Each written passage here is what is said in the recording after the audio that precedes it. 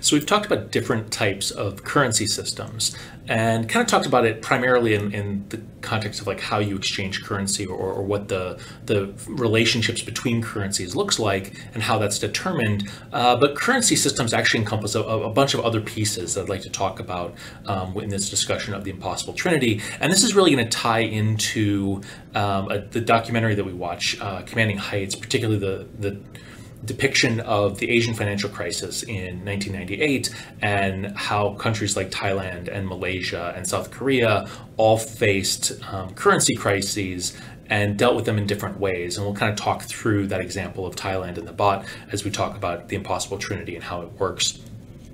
But to do that, and to get there, I want to first lay some core vocabulary that we're going to use and talk about, just so we're all on the same page with that.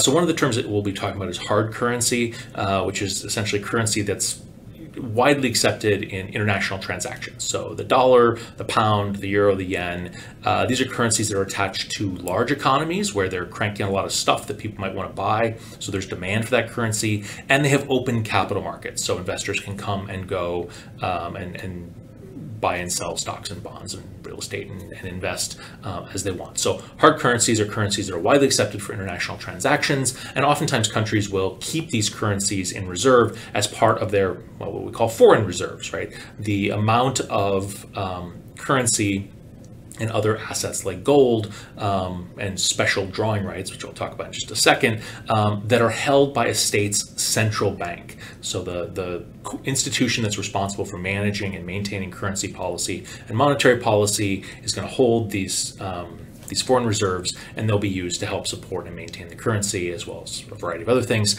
Special drawing rights are essentially IOUs that are issued by the International Monetary Fund and are used by central banks amongst each other. And so if a country doesn't have enough hard currency on hand, enough dollars in their vaults, they can take special drawing rights, this IOU, and give it to another central bank, and that central bank will transfer in hard currency that they can then use to exchange dollars for pounds or whatever it is that whatever exchange you're trying to make. So it's essentially a money-moving system amongst central banks that was created to sort of create greater liquidity, the ability to move money around within the system. Okay, so that's foreign reserves, the amount of hard currency and other assets that your central bank has on hand. Ideally, that's a large pile, right? You've got lots of foreign reserves. When you run out of foreign reserves, that's bad. And so when we're thinking about where do those foreign reserves come from, it used to be that we would track current accounts, which would be the value of your exports, right? Stuff is going out and money is coming in. So hard currency is coming in, minus your imports, stuff is coming in and hard currency is going out. And if your exports are greater than your imports, then you've got more stuff coming out than coming in, more money is coming in than going out, and you get these greater piles of hard currency in your foreign reserves. And so current accounts, a positive current accounts balance means your foreign reserves are going to be growing. We don't track current accounts quite as much anymore, in part because since 1971, when the United States walked away from the fixed exchange rate system, international finance has really opened up, and now it makes much more sense to track balance of payments, which is the net flow of money, assets into and out of an economy. And so it includes exports, which is stuff going out, money coming in, and investment inflows, which is money coming in. People are buying stocks and bonds and real estate within your country. They're bringing money in. And then we subtract from that imports, which is stuff coming in, money going out, and investment outflows. So I take my savings and I go and I invest in another country.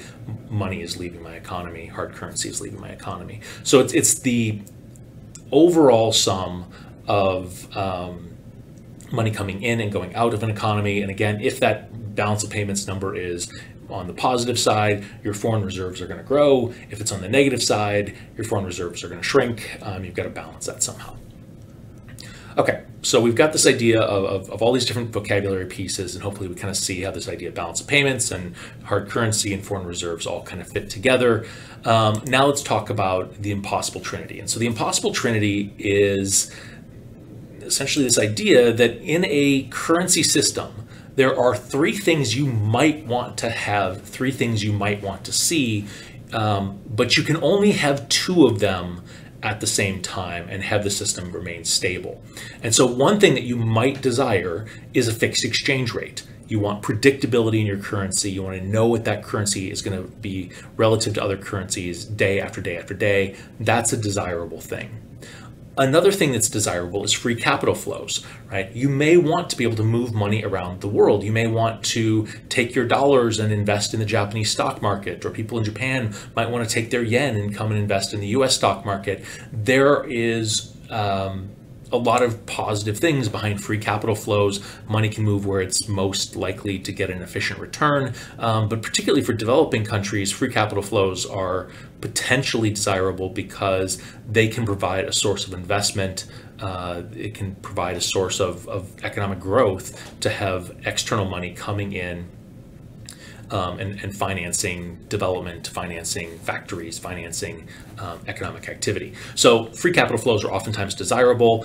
People may be hesitant to bring money into your economy if you have what are called capital controls, which are the opposite of free capital flow. So China, for example, has capital controls. I was working in China a couple years ago at a fellowship, and I got paid in RMB, and I went to cash that out, and I was told at the airport, well, you can only exchange, I think it was like 1,000 RMB per day per passport, which was frustrating because I had multiple thousands of RMB that I was trying to convert over. Multiple is like 4, but it meant 4 separate trips back to the airport to make those exchanges, just because of capital controls in place, preventing the rapid movement of money into and out of the economy. So free capital flow is a desirable thing. And then the final thing that we might desire in a currency system is sovereign monetary policy, which means the ability of a country to set its interest rates for the good of the country. If you're setting your interest rates to curb inflation and you're setting your interest rates to ensure full employment, that is sovereign monetary policy. You are guiding your monetary policy and setting your interest rates for the good of your economy. The opposite of that would be that you're setting your interest rates for somebody else. In the context of what we'll be talking about, setting your interest rates to please foreign investors, to draw in foreign investment. Okay, so we've got this idea of the impossible trinity. Let's now talk through sort of how this works and how all these pieces fit together, keeping in mind the idea that while you can try to do all 3 of these things, it will be unstable, and over the long term, you're only going to really be able to manage 2 of these things. So during the 1950s, 60s, and early 70s, most of the world was on a currency system that involved a fixed exchange rate and sovereign monetary policy, and abandoned free capital flows. There were capital controls that prevented money from moving around rapidly. In 1971, the United States walks away from the gold standard and the fixed exchange rate system, drops that, and moves to a floating exchange rate system, and then opens up free capital flow and starts investing around the world and allowing investment to come in, removing capital controls that had really strangled that in the past. And so the US shifted to a different kind of currency system, rebalancing on this impossible trinity. And over the 70s and 80s and 90s, many countries around the world also abandoned that fixed exchange rate, and in some cases opened up free capital markets. Other countries tried to open up free capital markets while holding on to the fixed exchange rate.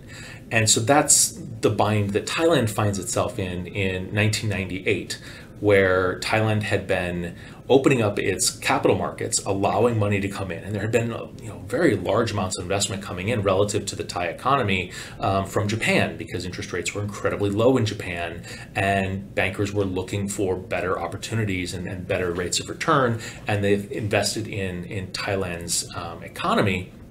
So there was all this money coming in, but Thailand was holding on to a fixed exchange rate. Basically, they were promising every time you bring us a Thai baht to the central bank, we can give you $1, which works really well when you have large foreign reserves on hand and you can always make those transactions. Unfortunately, speculators got wind that perhaps Thailand might not actually have enough dollars on hand to support the Thai baht, and began selling off Thai bahts, basically demanding that the central bank convert them over to dollars. And the central bank was shelling out dollars, and the foreign exchange or the foreign reserves in the central bank were shrinking and shrinking and shrinking. And all of a sudden, the central bankers opened up the vaults and realized there were no dollars left, that their foreign reserves had hit zero. And there was a long line of people queued up wanting to convert Thai baht into dollars. This is a currency crisis. One of the three things in the impossible trinity is going to have to give. It has to. You've got a problem. People are lined up and they want to exchange Thai bahts for dollars, and you have no dollars to give them. So option number one is you can abandon the fixed exchange rate. Right?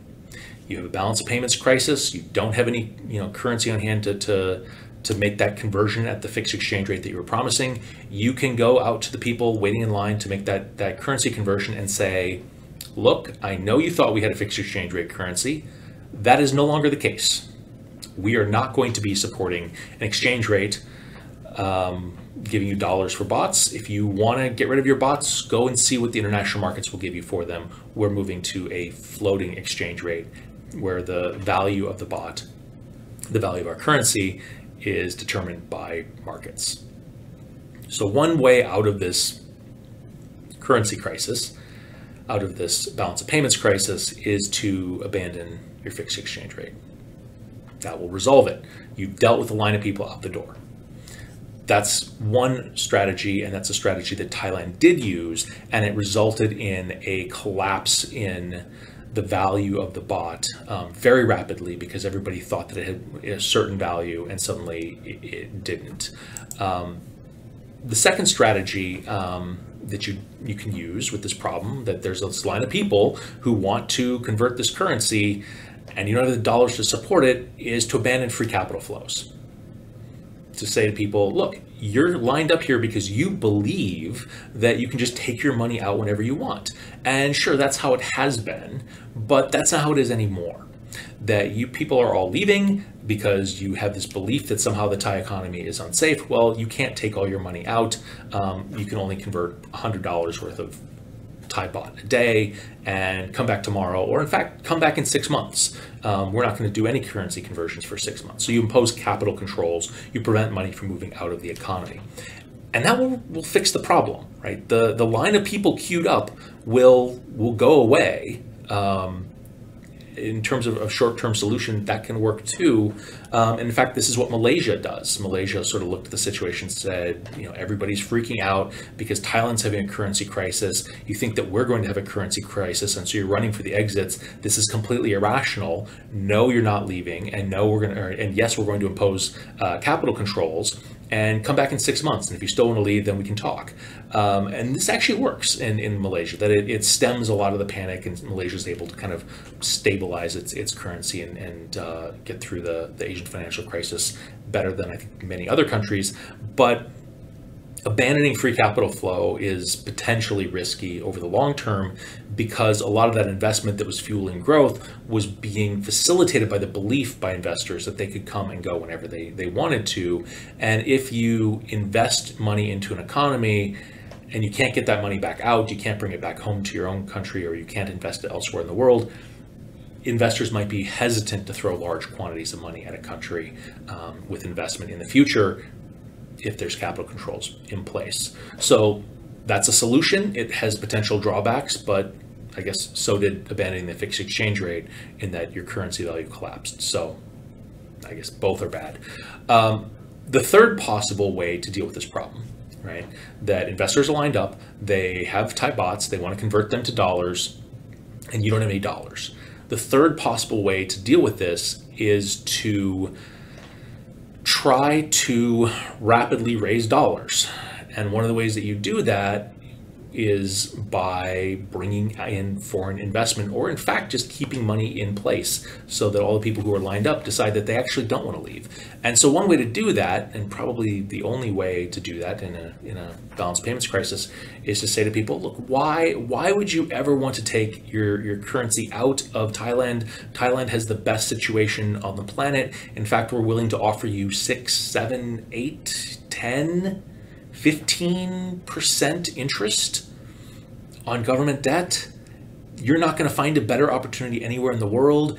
Why would you want to leave? You'll want to stay. And the line of people, waiting out the door say, oh, actually, that's a really good rate of return. I can't get that elsewhere. And in fact, money might start flowing in, right? You might get more people investing who want those incredibly high interest rates. And you've solved the problem in that you've dealt with the balance of payment crisis. You've started to replenish your foreign reserves, but you've abandoned the idea that you're setting interest rates for the good of your own economy. Now you're setting interest rates to appease international investors and make sure that they keep their dollars in your country and don't try to take them out. And when you do that, you're going to put this crushing weight on your domestic economy that's going to grind down the domestic economy. It's going to raise unemployment. It's going to have this huge effect on people. And so maybe that's not a desirable thing as well. And so one of the main takeaways with the impossible Trinity is that if you have any two of these things, there's always a safety valve, or there's usually a safety valve.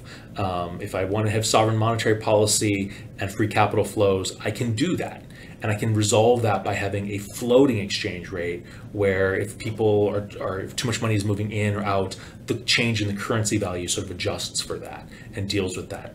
But when you try to hold all three of those pieces at once, you can find yourself in a balance payment crisis where you don't have enough money. Now, it was sort of known under the Bretton Woods system that balance of payment crises could happen, even with capital controls, that if some countries were, importing more than they were exporting for a protracted period of time, they might experience a balance of payments crisis. But the Bretton Woods system had sort of a mechanism in place to kind of help deal with that, and that was the International Monetary Fund, which could step in and help countries in periods of financial distress. The Bretton Woods system, the International Monetary Fund, still sort of plays that role. The International Monetary Fund operates as a lender of last resort that will provide an influx of cash. And so when countries are facing balance payment crises, there is a fourth way out of this, right, of the impossible Trinity of abandoning, a fixed exchange rate, or abandoning free capital flows, or abandoning sovereign monetary policy. The fourth way out is to accept loans from the International Monetary Fund. The International Monetary Fund, however, oftentimes demands major economic reforms that can be incredibly painful as well as part of securing these loans, and may actually make adjustments or tweak exchange rate policies and sovereign monetary policy and capital flow policy as part of a larger system of reform, but it can avoid some of the sharper shocks that can come with these kind of rapid shifts in a currency system.